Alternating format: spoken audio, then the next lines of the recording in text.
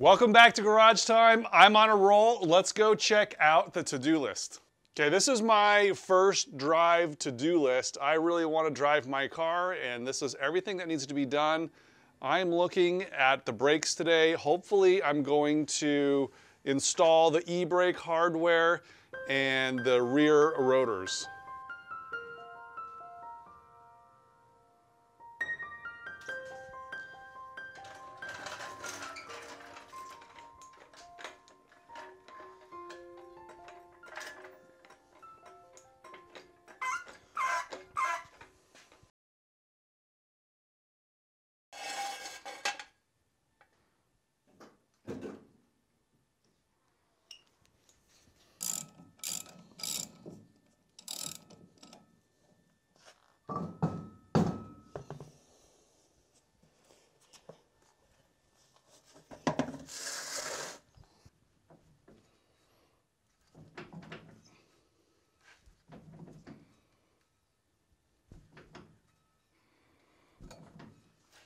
Yeah, there are no screws in the rotor here holding it on. There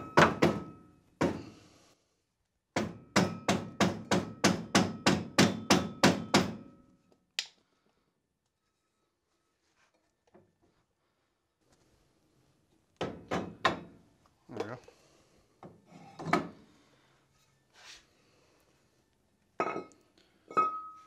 Okay, I didn't realize it, but this has already got all the e-brake hardware in it.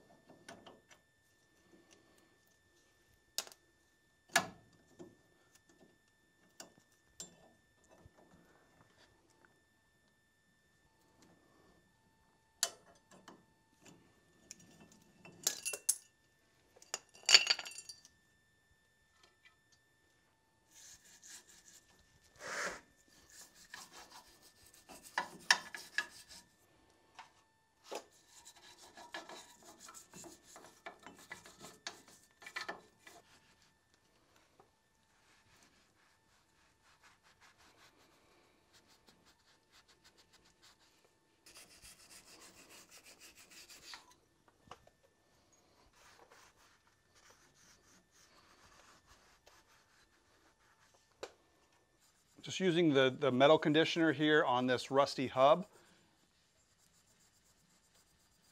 Cleaning up these parts just a little bit, making sure nothing's missing, but I'm going to check the parts diagram. So far, I think this is easier than I thought. Things are looking pretty good on this. This is steel wool.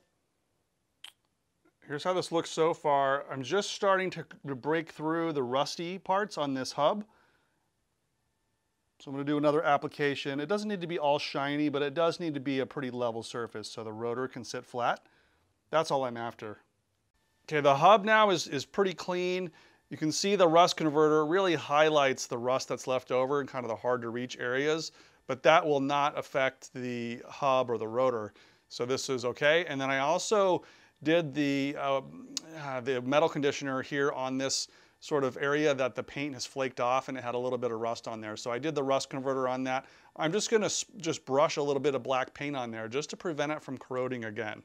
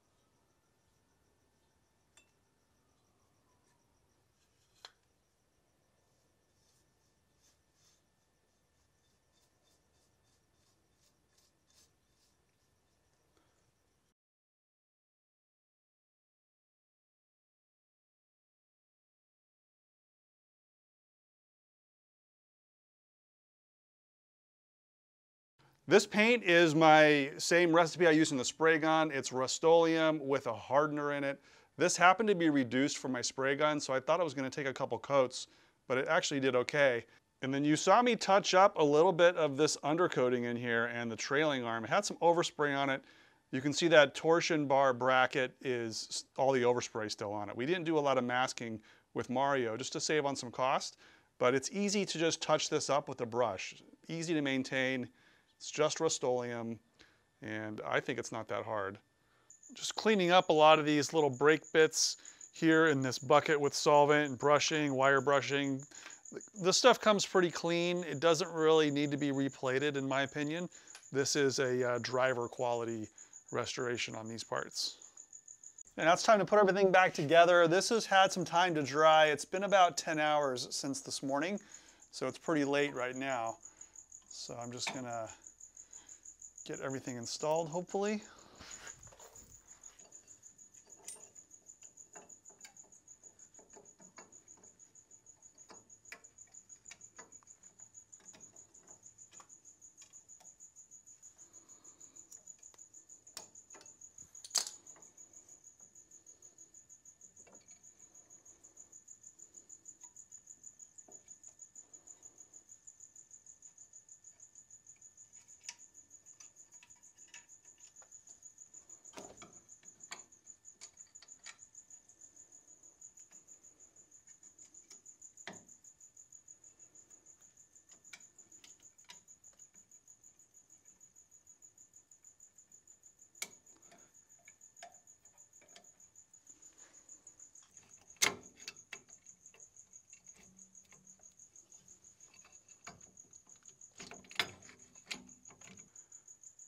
Okay, I'm finding this section a little tricky to install. So these are the spreaders of the brake shoes. So when you actuate the emergency brake, it sort of pushes these open.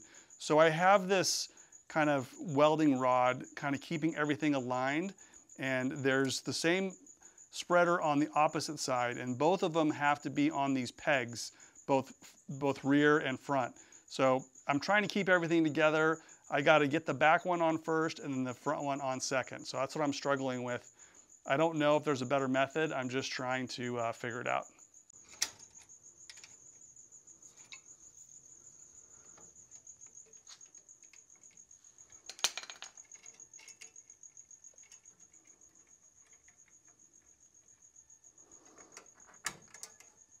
Okay, it took some fiddling around to get this spreader over these two pegs. And so what I ended up doing is using a screwdriver right in between here.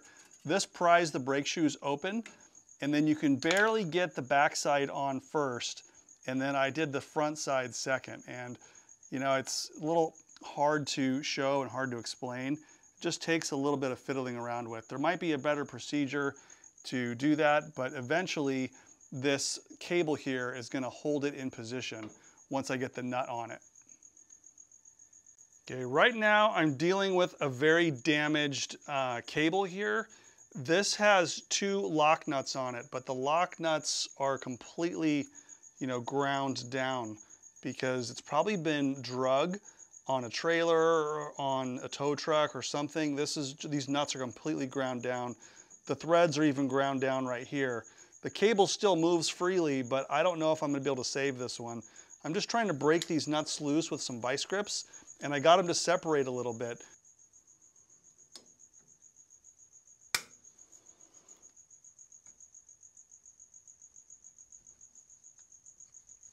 I'm gonna have to slice this nut to see if I can get this off.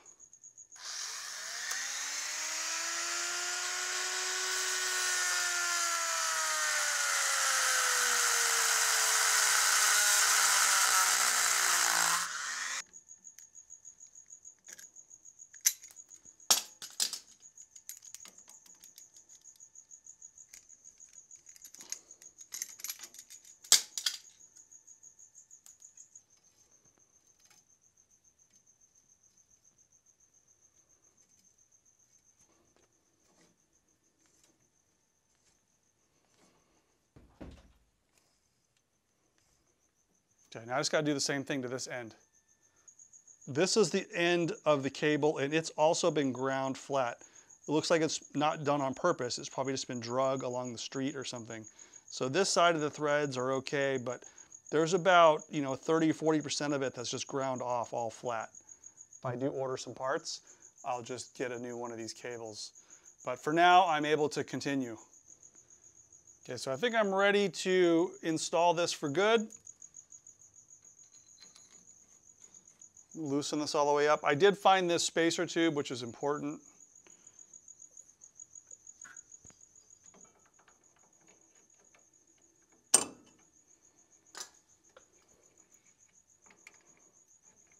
There's a special castellated nut that goes on the end of the adjustment cable and a washer. Okay, now that this adjuster mechanism is locked in, I don't want those tabs to come apart. Now I'm going to put the spring on this side. Hopefully I can get this in.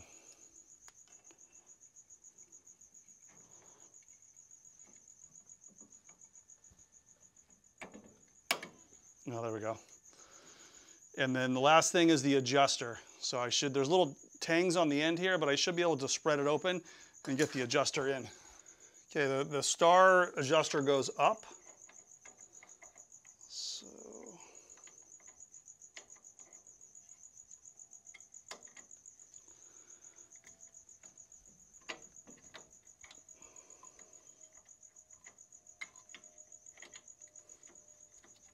there we go.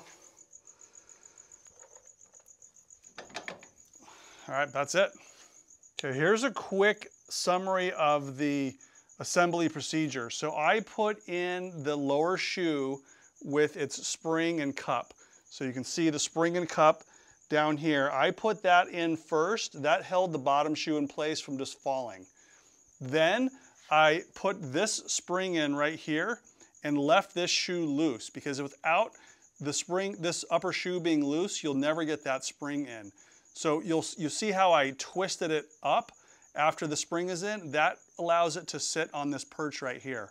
Then I put in the spreaders, and I did that with the use of this bar.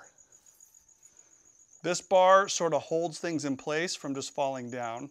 And I tried to secure the bottoms first, and then the back, and then this one last. And it's really just a difficult procedure. Don't forget there's a spring that goes in between here. But I found that using some screwdrivers, getting the lower ones on, and then just spreading this open and snapping it in from the back, it should hold itself in place. And then it's obviously easier to do the outer one because you can kind of see what you're doing.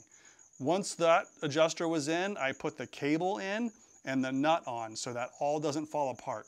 It's under tension with the spring inside, and it also is under tension with this guy. Once that was in, I put this spring and held this shoe in place so that doesn't move. And then I put this spring in right here. This one is a little different spring end design and a bigger hole. So this one actually is pretty easy to just clip in with regular pliers once the shoes are in place. This one is much harder. Do this one first. And then I just stuffed the adjuster in by spreading this open by hand and just pushing it in. You can see how it's got some little ends on it so it doesn't slip out. That's the procedure that I found works well. I'm not saying there's not a better procedure out there, but this is a little bit cumbersome and difficult to get mostly that rear spreader in place without it falling off. Oh, also last thing guys, don't forget to install this cotter pin in here to lock this nut in place so it doesn't just vibrate loose.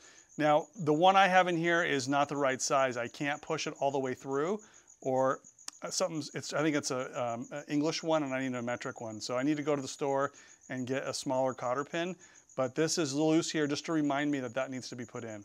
And then this is a brand new rotor. And it's gonna go just like this.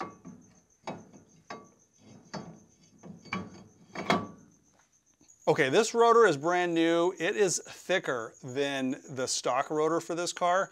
This is from the Carrera. So Carreras are, I think, 84 to 89 or something like that.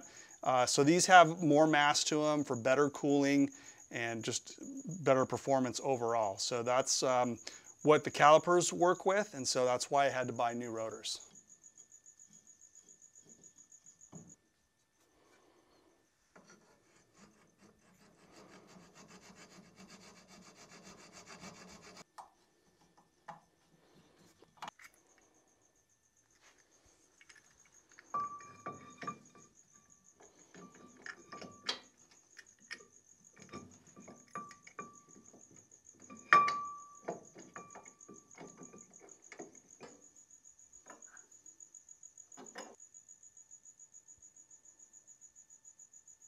Couldn't find the correct screws for attaching the rotor, so these are temporary. I made myself a note up here to, replace the cotter pin, find some flathead screws, and torque the big nut right here.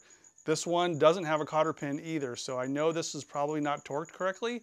This cannot fall off, so that's part of my little note here to myself. We'll get that done when the car's on the ground. Okay, that's install e-brake hardware done. Buy new rear rotors done, and install rear calipers.